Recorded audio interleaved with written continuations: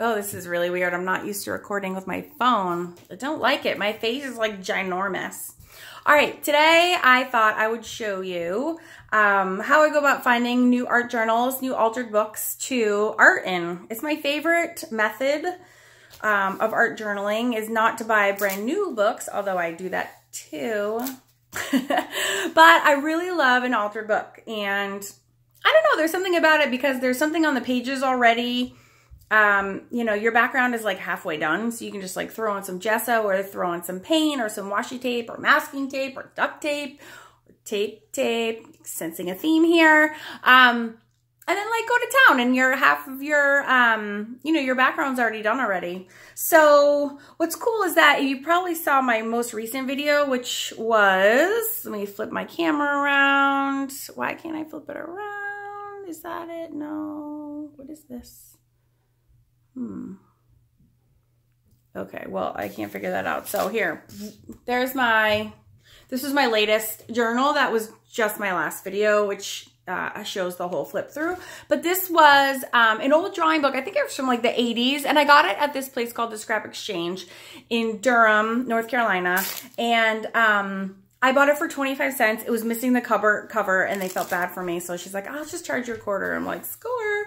So I filled it up with 16 projects and I'm super sad because it's all done and I want to do another one. So I thought what I would do is do a little walkthrough in the store with you to show you the kinds of things that I'm looking for when I'm looking for a new art journal to art in. I do have one that I got there a while ago that was for $1, which does fit the bill. I do like it. I've done a couple projects in it.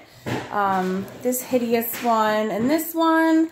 But I also, for some reason, I like the paperback versus a hardcover, which you'd think it actually would be the other way around. But so anyways, I thought I would take you along with me and a couple of my kids and we'd go pick out a new art journal together. Let's do it.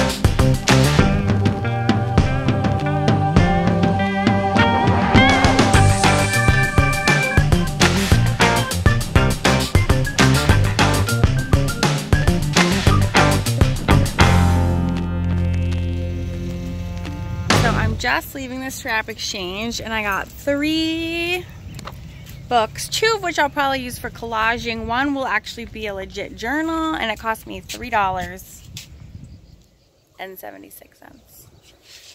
And there's my hot. Where's the other one? Oh, I thought I lost one.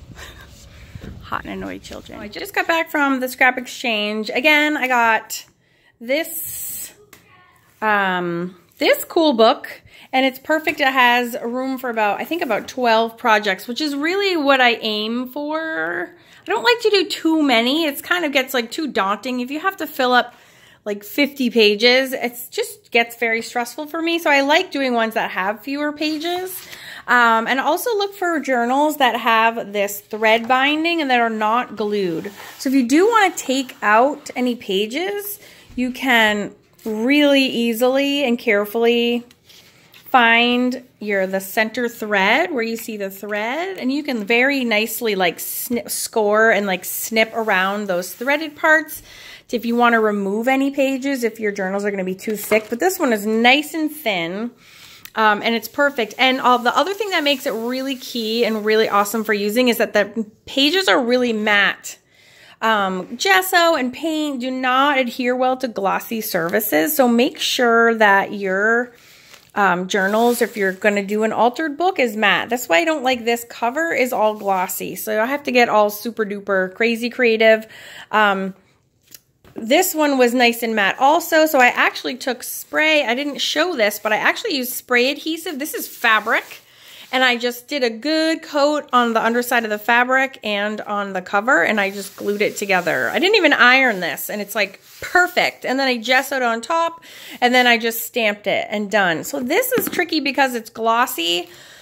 So that stresses me out a little bit. This that I just got today for $1 is totally matte. So I can paint on this if I want to, directly right on there, and I know that it will adhere. I'll probably gesso first.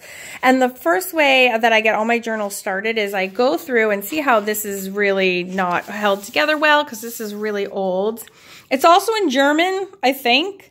So I don't feel bad about covering it up because I don't even know what the heck it says, even though my mom speaks and reads German. I just am not going to tell her. So that makes it less stressful for me to look. I'm trying to see if there's a year on here. Oh, 1964. That's awesome. There's a lot. I tend to get a lot of things that are from the 60s for some reason.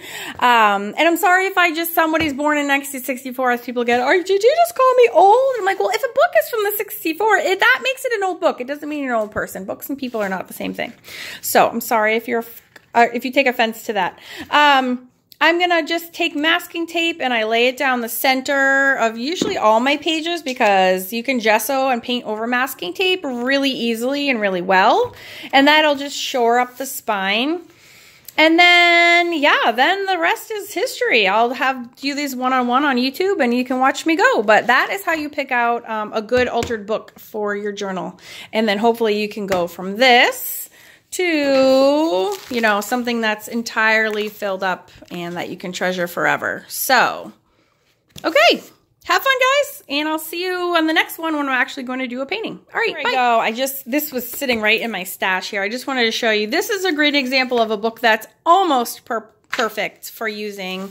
This one is very similar to that German one. It's also as aged-ish. The illustrations here are awesome. But this one is about 60 pages. Okay, so that to me personally is daunting. And if you're filling these up with paint, these pages are going to get really, really, really too fat. And so I probably would go through and either do one of two things. One, just tear out pages and use it for collaging. Or two, I'd go through and tear out every like fourth page maybe to skinny this down a bit. So maybe it's about 20 pages instead of 60. And then whatever pages I rip out, I can use for collaging, and the rest can stay and become my journal. But it is really easy when they come thin like this to just use it as is. You don't have to feel bad about tearing anything out. And yeah, you can go on your way. So I'm hoping this is going to be helpful for you guys. And back to the two other pieces, the books that I bought. I'm going to use these. I might make this into sketching because I do love it when you do faces upon music sheets, and there's not too many in there, but this will need some love. And this one I'm going to use only for collage because there's a lot in here. Way too many pages, and this is great for collaging because you have these nice busy, you know, music notes everywhere, which is great for collaging. So that's going to be the destiny of these two. And that's how I kind of pick and choose, like which ones are going to stay for collage and which ones become journals. So there's that. All right, so stay tuned, and I will see you guys soon. Thank you. Bye. If you have any questions, just pop them in. And if you want to see, again, the flip through of this final version, I'll put a link in the description box and in the little eye in the corner of the video. Okay, thanks, guys. Bye.